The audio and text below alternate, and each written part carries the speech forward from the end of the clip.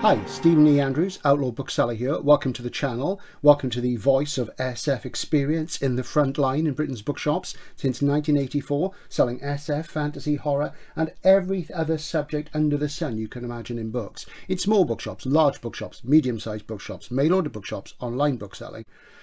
The lot, really. Everything you can possibly imagine. It goes on and on and on. 38 years of it, to be exact.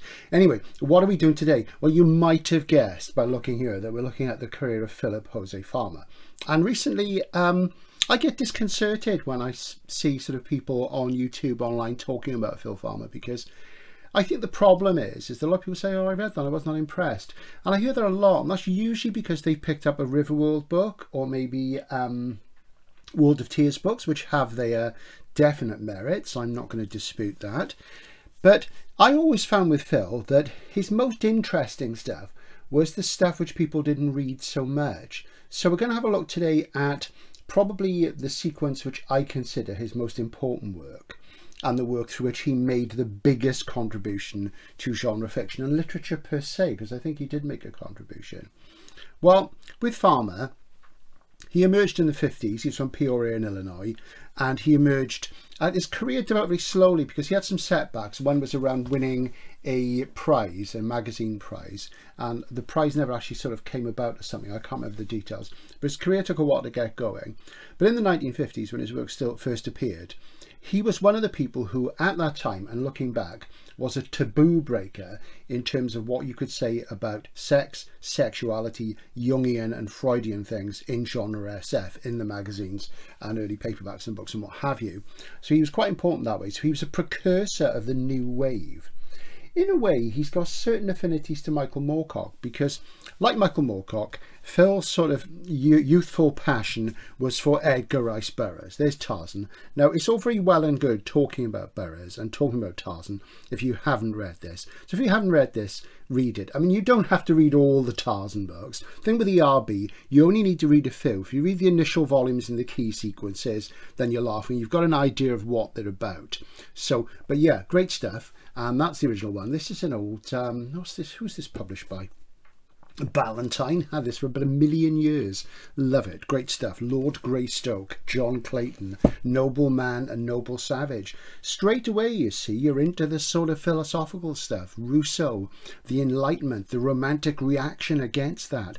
So, you know, it all begins in the Western tradition as it emerges out of the morass of the supernatural, the religious, and as things start to get rational and bright and open. So it's all related to that. Yeah, that's good stuff. So that bit of philosophy aside for a moment. So yeah, it sort of began like that. It began with Burroughs as well from Moorcock. They both read very widely. And what they both did was Moorcock has this whole thing called the multiverse, in which really all his books, all his fiction is related. There are nods to all sorts of things. There might be a couple of short stories where maybe that doesn't ring true, but with all his novels, they're all connected through the multiverse. Even the mainstream novels, there are subtle nods all the time to Jerry Cornelius and Colonel Piet. So those things sort of come up as well. With Farmer did something slightly different, where he played a literary game where he tried to sort of very subtly, and not in any sense of completism, weave his own mythology in with that of other writers, and he had great fun with that.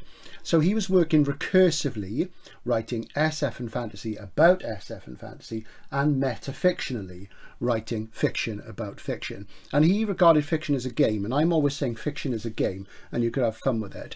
And the great thing about this game is there aren't any rules to it, and that's art for you. As Brian Eno said, art is the one thing where you can crash your plane and walk away from it. It's not like sport or science or anything else. There isn't a definable goal. You can't measure success or failure except in commercial terms.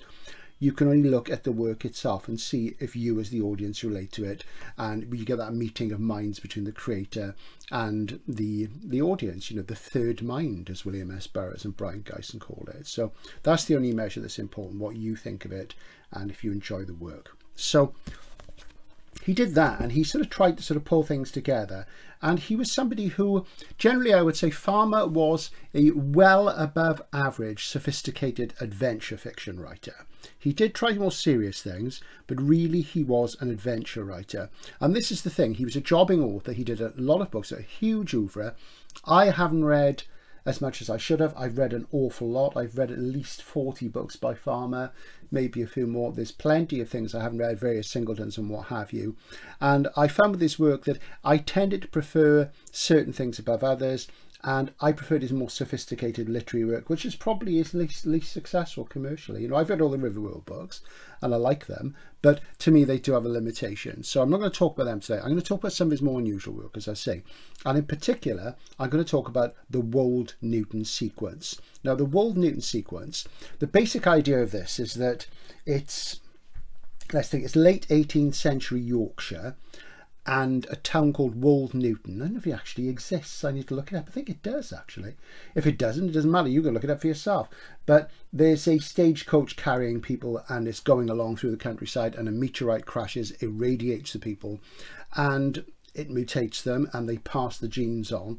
And these families in this stagecoach, they give rise to all the sort of superheroes and superheroines of literature, and some of the mainstream figures as well. And Farmer comes up with this wonderful Wold-Newton family tree. So it's basically where Alan Moore got the idea for the League of Extraordinary Gentlemen for. So there you go. And I'm sure he'd tell you that himself if he was sure. Alan? I don't have him handy, sadly. Never mind. So it is what it is. So we're going to talk about that today. Now, the Wold-Newton sequence is a loose one. So it does help when you read the Wold-Newton books and stories. There's a lot of them are short stories. If you've actually read the works by the other authors involved. And basically, I would say the centre of the Wold-Newton universe is, he said, trying to find some books, the two fictional biographies that Farmer wrote. Now, the fictional biography is a wonderful genre. It's very small. Probably the first one was Baring Gould's book about Sherlock Holmes, who of course didn't exist. So to write a biography of somebody who doesn't exist, I think is great fun. My mate Nick Renison, who co-wrote 100 must-read science fiction novels with me and 100 must-read fantasy novels, and he's the overall editor of the Bloomsbury Good Reading Guide series. Fantastic guy. I haven't seen him for ages.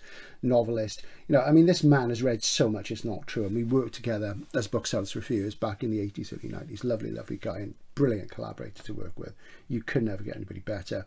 He wrote the biography of Holmes as well, which came out about 15 years ago, and that was great fun. So it does have a precedence.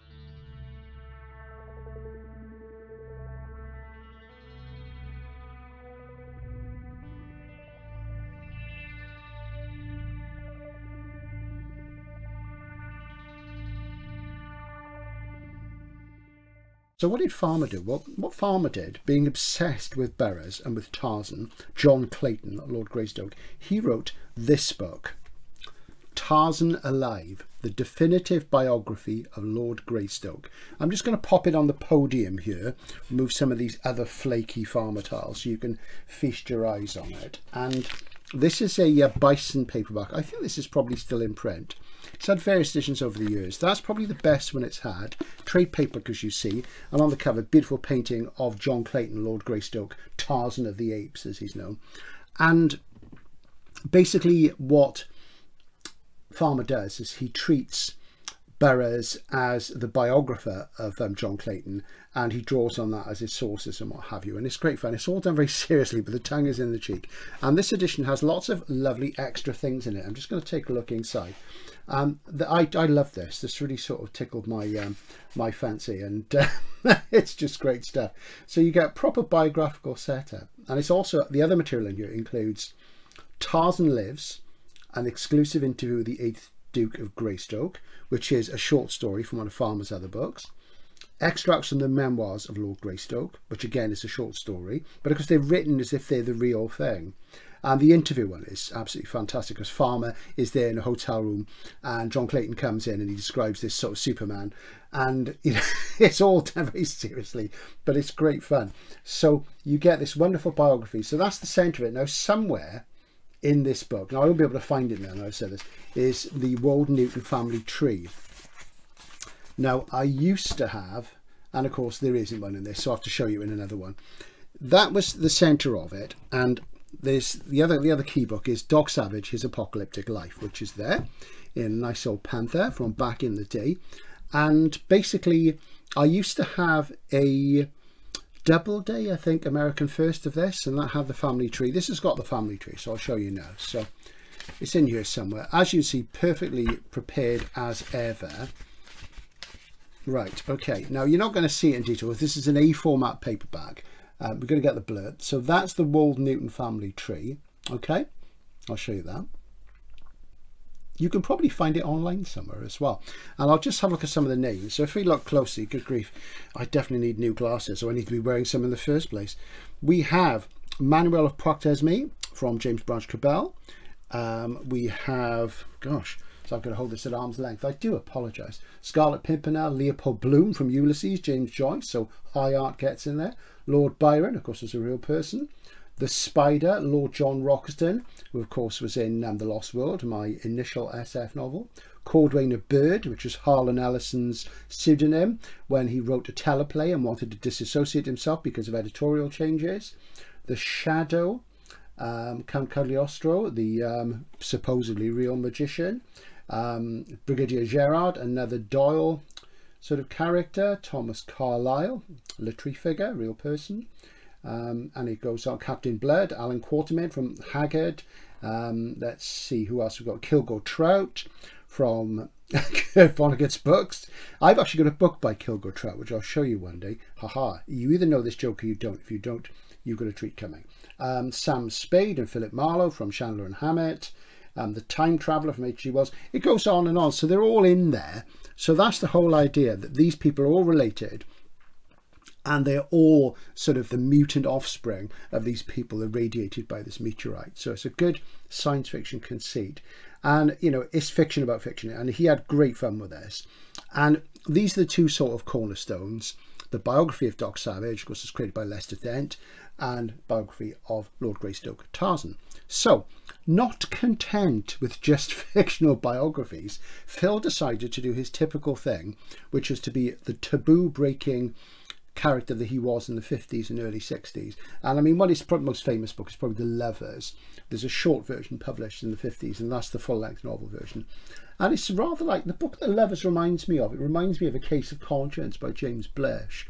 Chap goes off to another planet, and there he sort of has to sort of spend some time with this alien race. And Earth is very sort of repressive, and it's sort of like it's got its knickers in a twist about sexuality and things. And when our sort of central character is on a starship going to this other planet, there's a guy called Pawnson who follows him around all the time, who's like a moral guardian, which is quite funny. Pawnson, of course, is obviously a pen. And when he gets there, he falls in love. Not Pawnson, the protagonist, falls in love with a woman there, except, well, is she a woman or is she not? We'll see. So Farmer and Theodore Sturgeon were two of the people who looked at things, interspecies sex, different sort of gender issues, what have you, exposing the Freudian and Jungian underbellies of genre fiction. And they sort of really pushed the envelope and laid the ground really for the new wave guys in America in the 60s, who could then bring in the swear words and, you know, and the direct sort of descriptions of sex and sexuality and what have you. So they brought that out into the open. So something I'd also compare these two is, if you look at Norman Spinrad, if you look at The Iron Dream, the alternate history book about the alternate world where Hitler leaves the German sort of thing and goes over to the States and becomes a science fiction writer. Again, that's a metafiction, that's a comment on a certain type of sort of sword and sorcery and a certain type of sort of neo-fascist SF, like right-wing SF. And Farmer's in that ballpark, he's playing with it. Spinrad's a little bit more sort of dripping and savage about it, and sort of more incisive. With Farmer, it's a little bit more of a joke, but it's a good joke.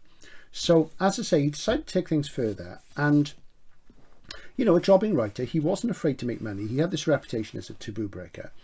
So what he really did then was he did different things with these different characters. Like, for example, there's a book called The Adventure of the Peerless Peer, which is Sherlock Holmes, and I've got that somewhere in a book called The Grand Adventure, which is a limited edition, which I'll show you when I do a limited editions roundup. And that's great fun as well. You know, you get Sherlock Holmes shouting "you Fokker" at somebody in a German aircraft, that sort of thing. So it's got these sort of low jokes in it as well, but there's some high stuff there as well. But anyway, taking the sort of Tarzan and Doc Savage thing, what Farmer did was he then produced a trilogy, which I think, generally speaking, is his finest work. And I mentioned this on Matt's site, Bookpill, the other day. And somebody did a rejoinder and said, actually, I don't think Feast Unknown, which is the book I'm going to mostly talk about, is Farmer's best work. And I said, oh, I don't know. But I thought about it a bit more. And I would say I've always had a very soft spot for this book. And this is Lord Tiger. And that's just his Granada. Beautiful. 80s. And on the back, it's got this wonderful legend, which I'll show to you and read you now. My mother is an ape, my father is God, I come from the land of ghosts. And this is about a character called Ras Tiger, who, as you see, looks rather like Tarzan. Yeah, and this is probably the best written of Farmer's books, and it says that in the SF Encyclopedia, but I would agree the prose is of his highest quality in here. And basically this is about a millionaire who wants to sort of create his own sort of Lord of the Trees, his own Tarzan, his own Superman, and he sort of sets it up, and it's a really great book. And this really should be in something like Gollanc's Fantasy Masterworks, but Farmer was never published by Gollancz, so it's a rights issue. So the Masterworks list isn't definitive. They've got most of the good stuff, and a lot of the really old stuff they license from other publishers or it's out of copyright.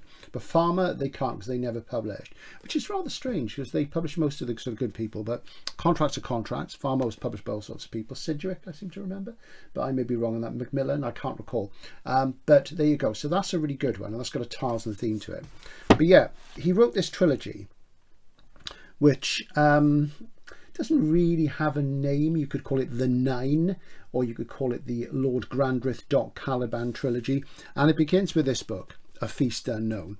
This is a Rhino paperback. I think this is from the 90s. I've had various editions of this over the years, and this lovely A format, and as you see, it looks a bit sort of dodgy. And this is a highly nasty, unpleasant, violent and dirty work of pornographic SF. There you go. I've warned you. It's not for the faint-hearted. The basic idea of A Feast Unknown and its sequels is that you have these two Superman figures in the Wold universe. One of them is Lord Grandrith, James Clomby. So as you see, it does sound like Lord Greystoke, John Clayton. And the other one is Doc Caliban, which sounds like Doc Savage, because Caliban from The Tempest by Shakespeare, the monster who was sired by the witch Sycorax, his dam. Sired is the wrong word because she's his mother, but you know what I'm saying. And basically they are the two sort of fulcrums around the way the trilogy revolves, and they go up against each other because early on in the narrative, Grandrith is a member of a secret society called the Nine, who are immortals, who he discovers are not really very good guys. They're sort of power mad and hungry and corrupt and evil and what have you. So it's classic good versus evil thing. And what happens is that these two characters have never met, and they meet and clash. What they don't realise is that they're half brothers. Now there is a spoiler here, but it's all over the internet, because the thing is it doesn't really matter, because it's what got me to read it in the first place, is that they're half brothers and their father is Jack the Ripper. And that's pretty much revealed, I think, in about the first line or something like that, or pretty early on. And they clash. And what Grandrith and Caliban find is that they both become impotent until they're performing acts of extreme violence, at which point they start to feel their loins surge. And again, it's a look at the sort of sadomasochistic and erotic impulses in fantasy fiction. So it's a comment on that. All the sort of symbolism of mighty thews and swords and all these other phallic things, it comes out in there, and Farmer plays with that. And it's not for the faint-hearted. You know, it is quite savage book. And it was published initially by Essex House, who are a California firm, short-lived, who specialised in pornographic SF and fantasy. And the finding their books is really hard. They didn't do many, and I think some of the later ones were then taken on by Playboy Press, or it could be that they were an imprint of Playboy Press. I can't recall the details, and it's not important. What's important is the work. So that's A Feast Unknown. A few years ago, Titan Books sort of got the rights and issued loads of Wold Newton books by Farmer, and a lot of them have been widely remaindered. They ended up in sort of Forbidden Planet and things, and on remainder tables and stuff like that. It's a shame. And the thing is, because they are not a firm sequence with a running order, there's Feast Unknown in B format there in Titan, It's a loose sequence. This is the whole thing, that the wider sequence is loose. So that's that one there. So you can't pick it up without too much difficulty. And it's a book I'm really fond of. I think it's very, very good.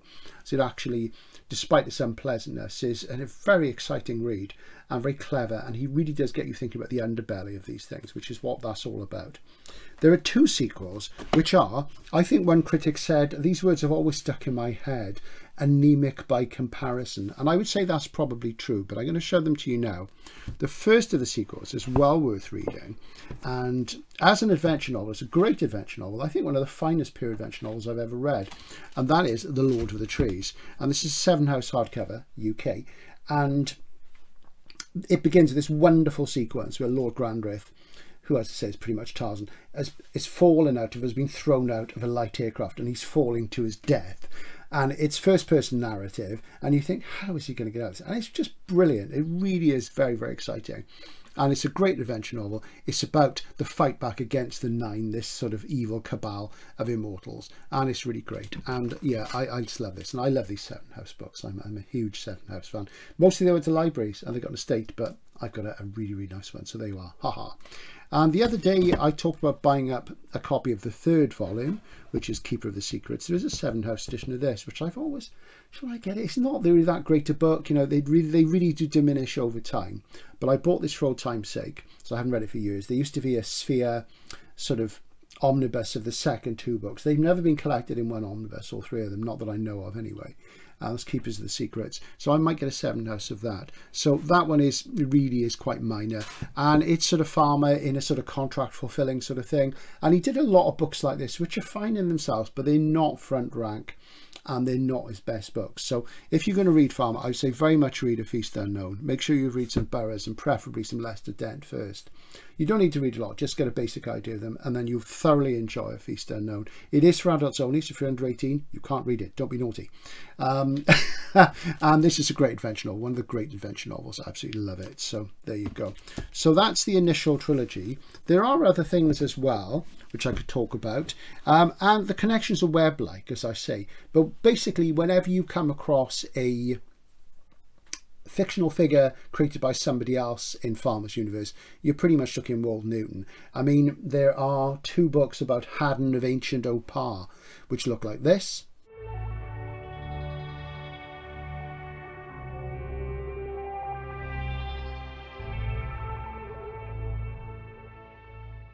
And the Haddon books are basically, again, they're Tarzan related, called Opar, a city in sort of Burroughs Tarzan mythology. And I think Fritz Lieber did a Tarzan book as well.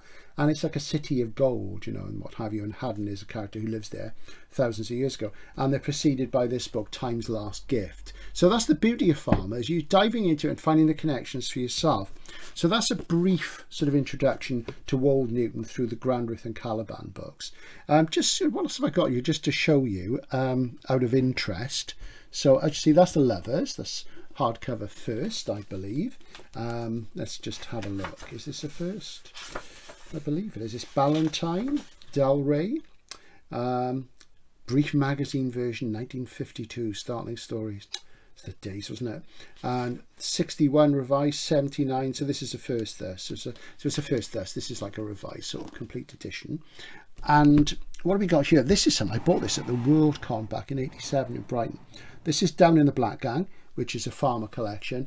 I would say a lot of Farmer's best work is the short fiction. One of the great stories, which I think is in this book, The Book of Philip Jose Farmer. That's an Elmfield British one. This is common as muck, this book. You can get this everywhere. You can get it in Goodnick even now. You can get an estate. Really easy to get. And it was a Granada paperback.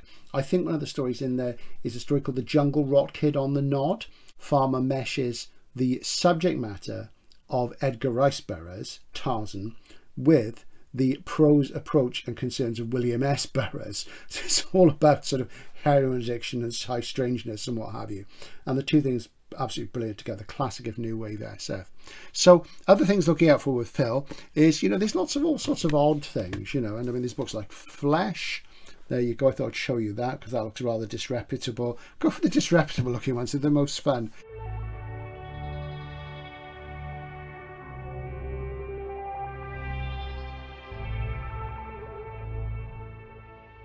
So that's a quick look at the Wold Newton sequence. There are lots of bits and pieces. You can find resources online. Look in the SF Encyclopedia. I say that's a website these days. And, you know, delve into it because it's really great fun. But, you know, the Tarzan books particularly are absolutely marvellous. There is a lot more to Farmer. There's lots of other things. We look at some of his other work again because he is underrated these days. And I personally think that's because, certainly in the UK at least, he hasn't got anything Gollocks Masterworks. And you know, there's more to life than Gollocks Masterworks. But you know, it's a real shame that this sort of whole tranche of Titan just didn't work. But they were too slippery for sort of readers who are used to being spoon-fed into having, which is the first in the series and all that stuff. You know, you know, when you get to people like Moorcock and Farmer, you've got to take a more sophisticated approach, and you've got to dive in and be prepared for some chaos because that's where the fun is. Anyway, this Outlaw Bookseller trying to encourage you to embrace the sort of anarchic spirit of PJF. The wizard from Peoria, signing out for now. Bye.